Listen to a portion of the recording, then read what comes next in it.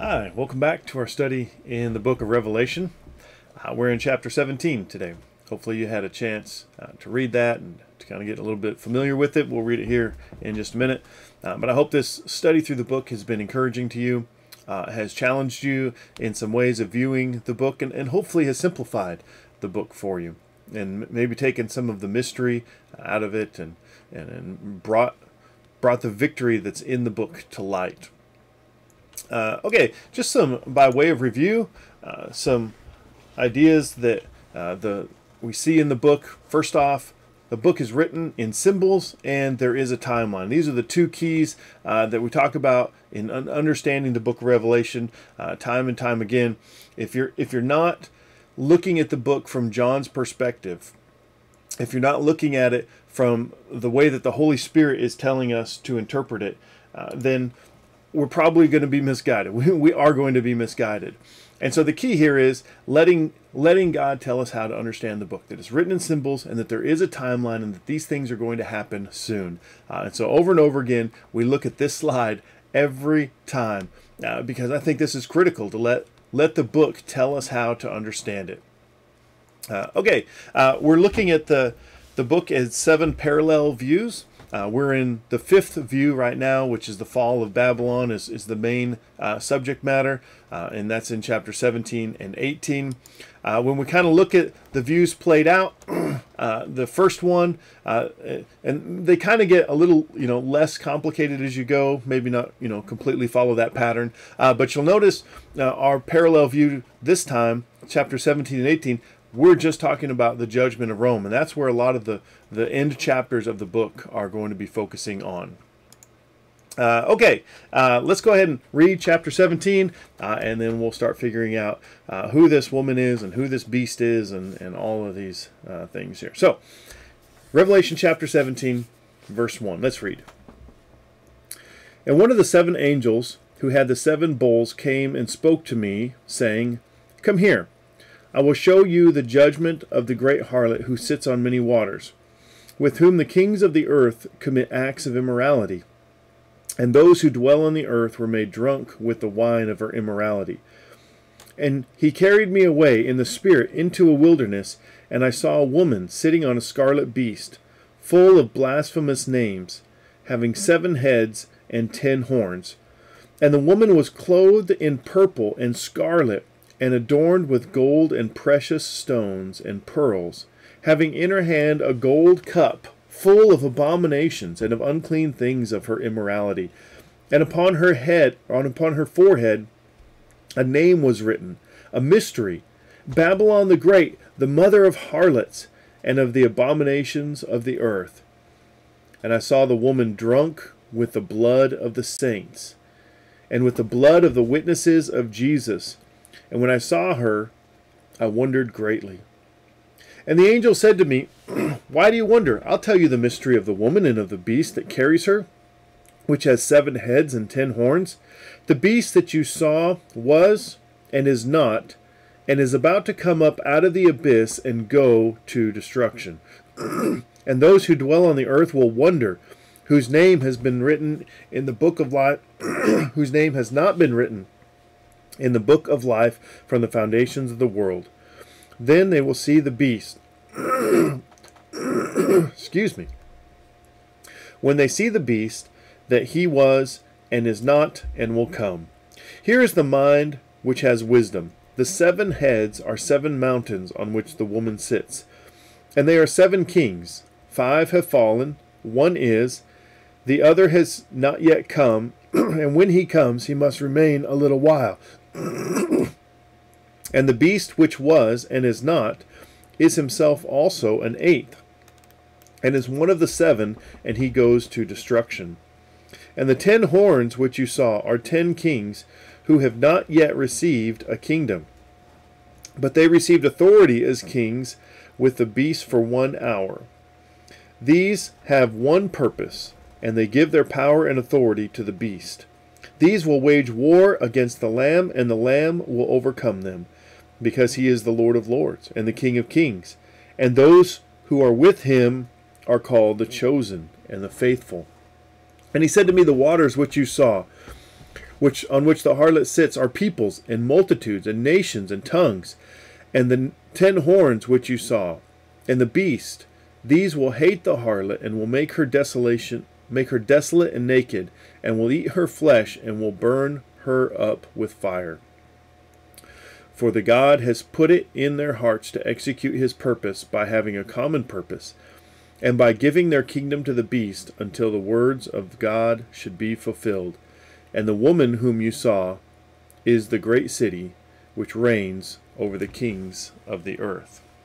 Okay, there's chapter 17. It's a full chapter. There's a lot going on here. We're going to do our best to pull this together and figure out what John is talking about. First off, what do we know about this woman that he's talking about? She's called harlot. In verse 5, she's called the mother of harlots and the mother of the abominations of the earth. This is obviously not a good title for a woman to hold. But this woman is described as those who would oppose morality, those who would oppose righteousness, right? Being the harlot and the mother of harlots. Interestingly, as you go back into the Old Testament, into our prophetic literature, books like Isaiah and Nahum and Ezekiel are often describing foreign nations, idolatrous nations, wicked nations as harlots. He even describes his own people as harlots. In Jerusalem is described as a harlot in Isaiah chapter 1. And obviously the whole country of Judah is described as a harlot, as God tells Hosea to take a harlot as a wife, and God is using that image. So there's a lot of imagery that God uses of wicked nations as harlots. Sometimes that's his own people even. But here, this is the mother of the harlots. And this woman is far wicked than any that God has dealt with so far. All right, we see that she sits on many waters in verse 2. And there's some really helpful things in chapter 17.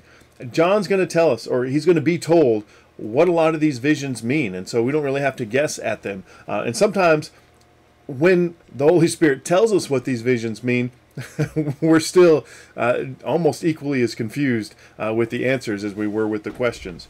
But what we do know, the waters that the woman is seated on, in verse 15, are peoples and multitudes and nations and languages. We've talked about the water before the throne, before how it represents a multitude of people, and sometimes that people represents different things.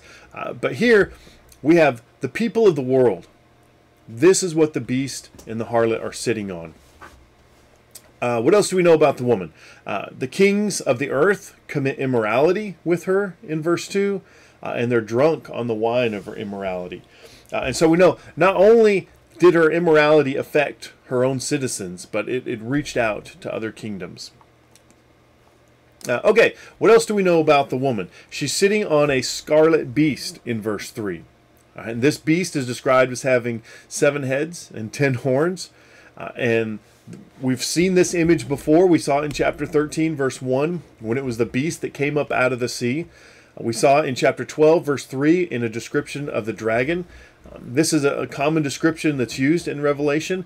I don't know that the description is succinct to always describing the same thing, because we definitely see that's describing the beast in chapter 13 and the dragon in chapter 12. And so we need to kind of be flexible with how we understand it in really understanding it within the context that we have. And especially here in chapter 17, we're going to be told exactly what the beast is in some pretty intricate detail. All right, so continuing on, without getting too sidetracked on the beast, we're still talking about the woman. What else do we know about this woman?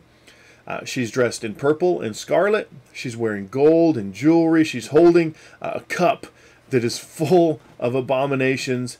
And on her forehead is named Babylon the Great, the mother of harlots and the abominations of the earth. All right, so this is kind of a depiction of royalty until you kind of start getting down to having this cup full of abominations and being called a great harlot. But what we have is a picture of forsaken royalty, wicked royalty, evil royalty, royalty that has forsaken God. And again, we see the name Babylon come up. And remember, Babylon is this image of a kingdom that oppressed God's people in the captivity, but before the captivity as well, as they conquered the northern kingdoms. Well, I guess Assyria conquered the northern kingdoms, but then Babylon came and conquered them and pressed all the way up into Jerusalem, eventually conquered Jerusalem and took the two southern tribes of Judah into captivity. So when John talks about Babylon, which is a kingdom that's long gone at this point, but in the Jewish mind, that brings up all this imagery of a wicked kingdom that oppressed God's people. Right? That's who Babylon is in the Jewish Christian mind of the first century. And so this image of a king, of a wicked king, is kind of the description of the woman. All right, so all in all, what do we know? She's immoral. She's called Babylon. She persecutes the saints. We see in chapter 17, verse 9, she sits on 7 hills. And then, verse 18, we see that she rules the earth, and she is the great city which reigns over the kings of the earth. And so John just all but tells us that the woman is Rome. Right? She is the great city which reigns over the kings of the earth. So a lot of interpretation going on for us in chapter 17, which helps us to see a few things. A, what's going on in chapter 17, but also helps us to see that we've been on the right track this whole time. That the things that the book of Revelation has been describing, we're seeing come to fruition right here in a little bit more detail. Okay, what do we know about the beast? So that was the woman described in her harlotries and her wickedness and drawing not just her own people, but kings of the earth into her immorality. And that's Rome. Well, what's the beast? And it's going to be a lot of similar ideas.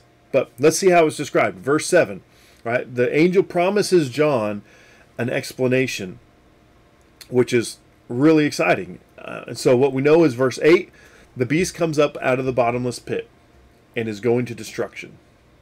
The beast has 7 heads, which are 7 mountains and 7 kings.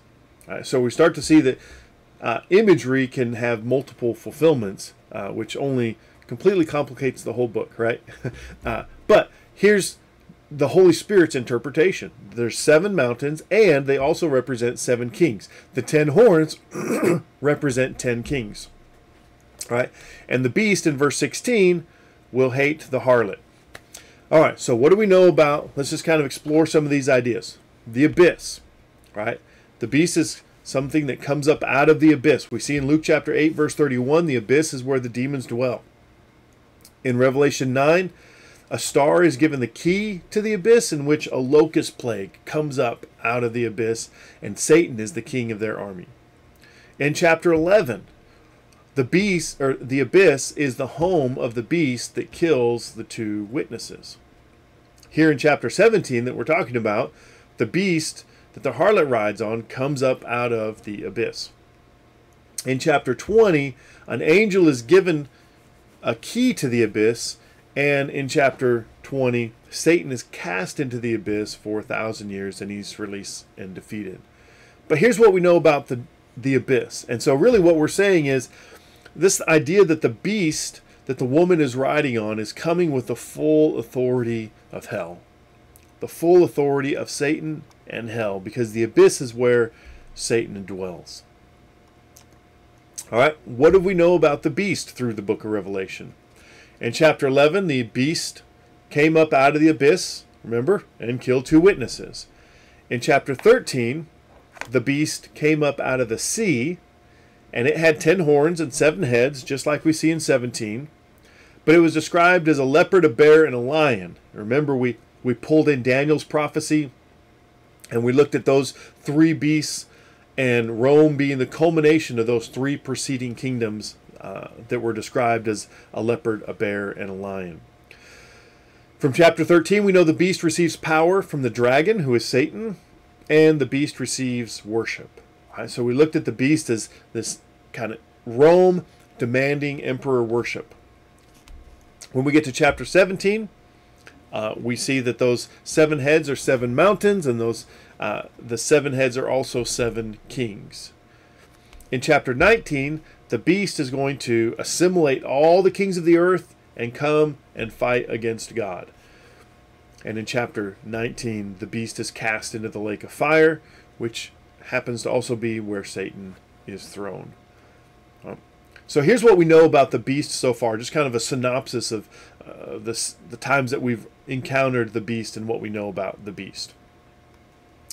Okay, so the beast is absolutely connected with Rome and the emperors and emperor worship. So we have the woman, who is obviously Rome. John tells us that in verse 18. And she's riding on a beast, which is maybe the emperors or emperor worship or another kind of concept of the Roman Empire. Some people look at these images as like the political spectrum of the Roman Empire and then the religious spectrum of the Roman Empire. One being Rome as a nation and the other being really culminated in the emperors declaring themselves as divinity. But the woman and the beast are intricately connected. You can't really separate them. So what do we know? Continue on. What do we know about the beast? There's descriptions of them starting in verse 8 that get a little bit tricky and a little bit complicated and, honestly, a little bit fun. So let's see if we can figure out what's going on with this. When you read 8 through 11, there's a lot going on. And so I think it's helpful if we break it down into 3 segments. The first one is verse 8, where the beasts are described as one who was, is not, and is about to come and go into destruction. Okay? And then starting in verse 10, we kind of have a reset a little bit, if you'll let it be. And now we have 7 heads, which are 7 kings, and he describes those as 5 having fallen, 1 is, and 1 is yet to come, but remains for a little while. And then there's an 8th king. And that 8th king is described as, was and is not, and it belongs to the 7 kings. So keep all of those kings together. And then there's a 3rd group called the 10 horns. And the 10 horns are 10 kings who have not received power, but are going to make war with the Lamb. Right? And we know that the horns and the beast are going to hate the harlot from verses 15 through 18 in that conclusion section. Which is kind of interesting because if we're looking at it from the picture of the Roman Empire, what you see is the kings themselves are hating the Roman Empire, indicative of the internal destruction that really brought Rome down, the internal corruption and immorality that brought Rome down. Okay, but really, we're gonna look at it in these 3 pieces in order to try and understand it. Verse 8, now the beast was described as was, is not, and about to come. Verses 10 and 11, describing these 7 kings, and then an 8th king tacked on there, and then the 10 horns. So keeping those 3 separate, that's kind of our outline for how we're going to figure out what's going on with all of this. And maybe just a caveat, there's a lot of disagreement as to what all of these kings mean and who these kings are. So I'm going to give you my best conclusions, and if you work through it and you're like, that doesn't make sense, Steve, great, more power to you. I would encourage you to study through this and figure this out and come to the very best conclusion that you can. But as long as your conclusions are consistent with the rest of the message, and especially the message that we see right here in chapter 17, verse 18, when we know that the woman that we saw is the great city which reigns over the kings of the earth. Like, we got to keep it within that context. And so trying to figure that out can be kind of tricky, but here we go. Let's see what we can do. First off, here's our listing, and we've seen this before. I've shown you this listing of the rulers, the emperors of Rome, starting with Augustus, who was kind of the first ruler that we see on scene in the New Testament. All right, and moving all the way down to Domitian. Obviously, there's lots of emperors following Domitian, but we're just going to look up to him for now. So let's read verse 8 again and see if we can figure out where we're at. The beast which you saw was and is not, and is about to come up out of the abyss and go into destruction.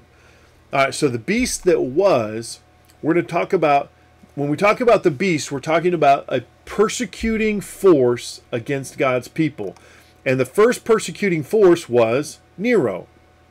That's when Rome burned, Nero blamed the Christians, and this persecution against the church started from a Roman perspective. All right, and so from our dating of the book, we're kind of perceiving Revelation written around 92 to 96 AD, so way down in the reign of Domitian. So this would be an emperor who was, right, during the time that the persecution began, right? And then we have this group who is and is not, and that's an interesting phrase, right? You saw one who was and is not, so we have this is not group, right?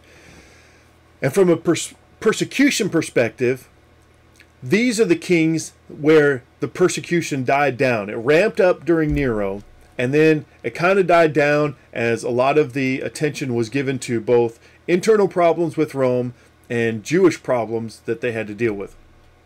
And so Titus ends up conquering Jerusalem, and those problems are resolved. The next emperor, Domitian, revives the persecution against Christians, and so that's the one who is about to come. And so maybe we can see that Domitian is about to ramp up this persecution, and that's where we're at. All right, so that would be my best understanding of verse 8. Who one was, is not, and about to come. And maybe you can look at this text and come up with a better explanation, and I'd love for that to happen. All right, so that's verse 8. Let's look at verses 9 through 11. All right. Here's the mind that has wisdom. 7 heads are 7 mountains on which the woman sits, and they are 7 kings. And then he's going to describe these 7 kings. 5 have fallen. So if we look at the first 5, right, we have Augustus, Tiberius, Caligula, Claudius, and Nero. Those 5 have fallen. 1 is, right, now this is a little bit different, because if you'll notice these next 3, Galba, Otho, and Vitellius, right, this is a time where people were holding the role of emperor for months, not years. And this was a time of chaos, and people were taking the throne and being executed and being conspired against and killed. All right, and so these 3 emperors, maybe for our count, don't really come into play here. If you go back to Daniel, when Daniel is talking about the 10 horns and then a little horn that springs up in his revelation, he talks about 3 of the horns that are taken out of the way. And it might be these very 3 emperors who really don't have much of a say into what happens. They don't really play much into the history of the Roman Empire, because it was a time of chaos and their reigns were so short. All right, so if we don't count these kings, then we have one who would be Vespasian, right? And where we're at in jump down into verse 10, right? We have 5 have fallen, 1 is, the other has not yet come, and when he comes, he must remain for a little while. So here's one who will come for a little while, Titus. And then you have the beast which was and is not, is himself also an 8th. So the 8th is described as was and is not. Now what's difficult is to try and maybe put too much emphasis on the tense of those verbs. You have one is, one will come, and one was and is not. And so you want to think about, oh, well then obviously John is writing during the reign of Vespasian. But that doesn't make sense, because if one is and one will come, okay, that timeline makes sense. But then the 8th king is past tense. And so that all of a sudden it doesn't make sense. So maybe there's something deeper besides just giving us a chronology of the kings. Maybe there's a description of what these kings are going to be like in this. Because we know if we look at the 5 have fallen, and then we ignore the 3 kings that didn't really have much of a rule, we have one will come for a little while, right? And Titus didn't rule for very long, just 2 years, which was a lot more than Otho did, but a small ruling. And then Domitian is a time when persecution just flares up big. Right, a lot of persecution for the church under Domitian, and he's described as was and is not. And I wonder if was and is not is actually a contrast to the I am. One of the biggest, obviously, problems with the Roman emperors was they were claiming to be God and needing to be worshipped, and so Christians had to choose whether they were going to worship the emperor, go in to their little altars and put some incense on that altar, declare their allegiance to Caesar. It was a very, very simple thing to do, yet Christians were morally at odds with worshiping emperors for obvious reasons. And so could this 8th king, who brings on some of the ugliest persecution against the church, be declared as the opposite of the I am? The was and is not the I am. That's the best I can think of, because otherwise the timeline doesn't really make sense to have one is, one will come, and then we jump to the past tense. So I think there's got to be something deeper than just who's coming next. Although the next would be Domitian in verse 8. Okay, so that would be those 7 horns. Or the 7 heads. Now, verses 12 through 14 talk about 10 horns who are 10 kings.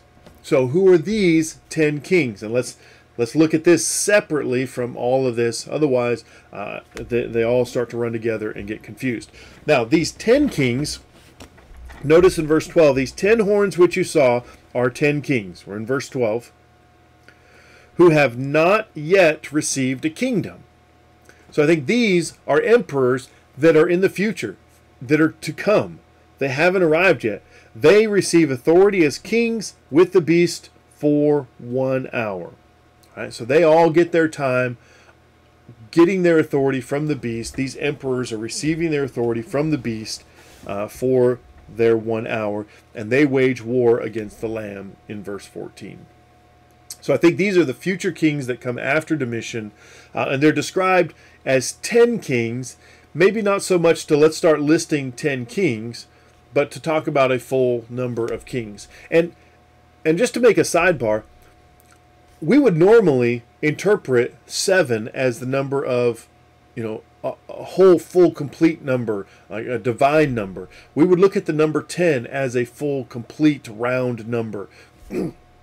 But on the occasions, like in verse 10, when John starts breaking it down and telling us, like, how many kings did this and how many kings did that, we leave that figurative and we jump to, okay, here's the interpretation of it.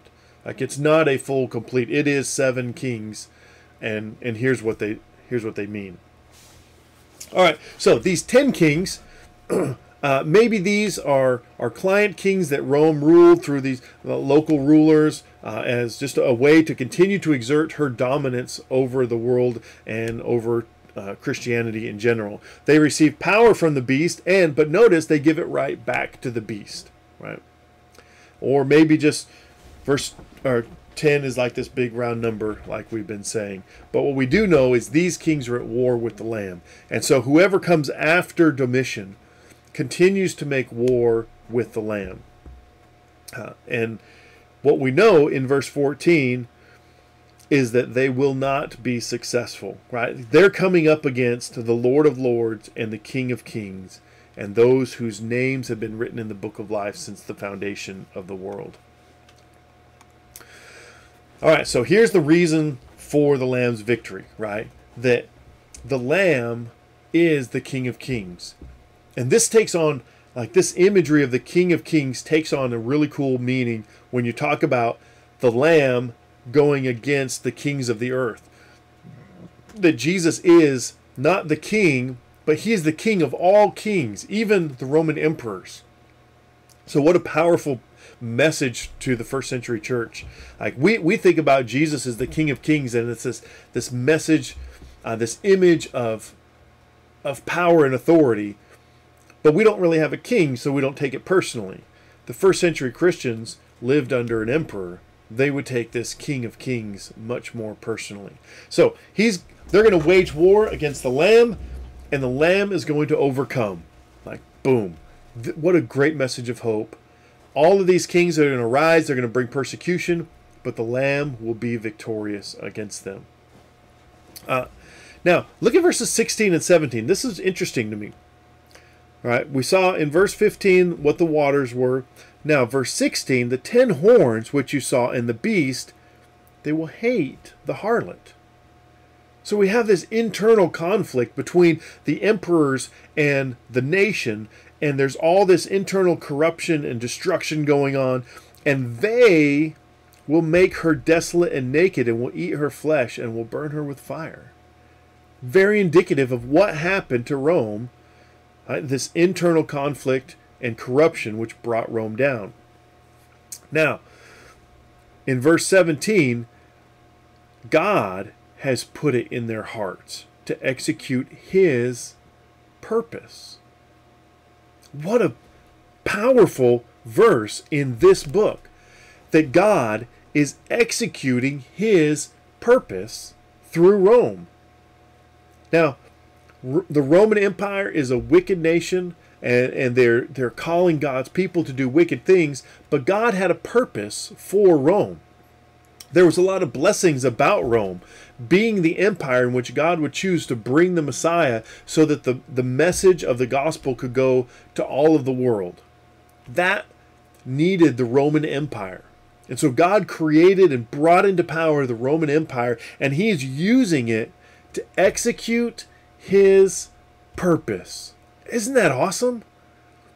Even this wicked nation God is using to execute his purpose. And that's nothing new. God did that with Assyria. God did that with Babylon. God did that with Egypt. God has been executing his purpose through godless nations forever. And here he's doing it with Rome. It's not Rome that's in control. When God is done with Rome, when he's finished his purpose with Rome, he will bring Rome down in the persecution, and they'll bring peace to his people. And that's exactly what we saw happen in history. What a powerful message that God is the ruler of the earth, the ruler of the creation, the King of kings. All right, that's chapter 17. We're going to pause there. We'll pick up next time with chapter 18. So if you have some time, reread chapter 17.